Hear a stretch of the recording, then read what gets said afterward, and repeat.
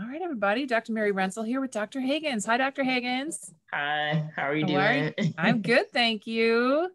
So we all have those days as coaches, where we're just kind of losing steam, either right after lunch or the afternoon or something. What can we do with our food plans to help those moments? You got any tips? Yeah, so you don't necessarily want to be doing a whole bunch of cooking. You probably want to kind of repurpose your leftovers or have some sort of snack. So one of the things that I like to do is have a wrap.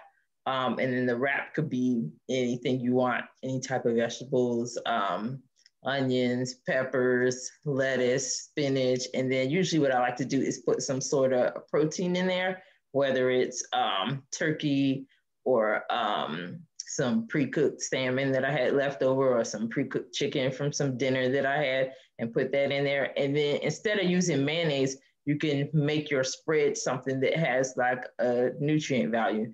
Like you can use hummus to add some protein to it.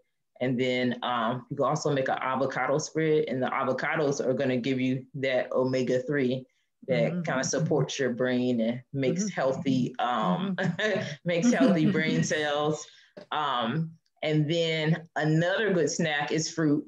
So a lot of times we get stressed and we just kind of grabbing for a Pepsi or a Coke or a Mountain Dew or like a handful of candy, but that's going to eventually drag you down and kind of make your body have to work hard. So you want to go with those natural sugars that come from fruits. So your pineapples, bananas, strawberries, oranges, and then those are also going to have antioxidants in them.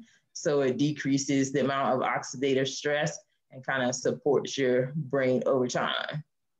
Yeah. Love it. I love all this brain support. This is amazing, right? Yeah. I mean, it needs so much, right? I mean, I love, the brain is always going, even when we're kind of relaxing, the brain is going. So it needs all those, right? Those great, antioxidants and sugars and good fats. I mean, it has to have good fats, right?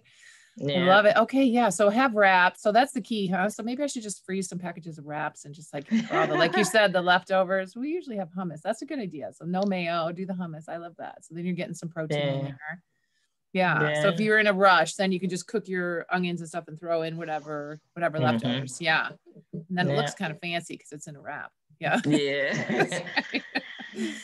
And then other thing that you can do to support your brain is eating foods that have probiotics in it, and you're also getting that evening boost. So your Greek yogurts have the probiotics, mushrooms have the probiotics, and things that have let's see.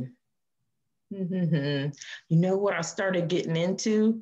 I started getting into drinking kombucha. Oh, right. What do you think? Probiotic tea or probiotic drinks. Mix. And that kind of gives you a boost. It almost makes me, the kind that I have is kind of bubbly, so it makes me feel like I'm drinking a soda. Oh, right. It's kind of working. Yeah, it has probiotics in it, so it's supporting my gut health. And then something that I learned a little while ago that I didn't know, that serotonin is made in the gut. So if you're supporting your stomach with the good probiotics, then you're in turn supporting your brain and helping it make these healthy brain chemicals. Isn't that amazing? So that you're in turn less stressed. It's so amazing how everything's linked, right? The gut health. We hear so much about that. Yeah, it's really neat. So much is being discovered about the gut health and brain diseases or disorders. It's very neat. Okay. All right. Oh, these are good. So kombucha. Yeah. Cause it's kind of sparkly. So it does seem kind of fancy. That's right. Kind of bubbly. Yeah. That's neat. All right. Well, those are great. So that will help your energy. It'll feed that brain that's always working. It's very metabolically demanding, right? And then it will help that link that we all have between our gut and our brain, and neurochemicals and where they are and how the levels. I like it. Yeah. So maybe less anxiety if you feed that, like if you get the nice, get a good balance of the hormones. That's what we all hope for, right? Like a nice balance. Good. All right. Wow. Thanks for the suggestions. So where can people find you if they want to learn more about you?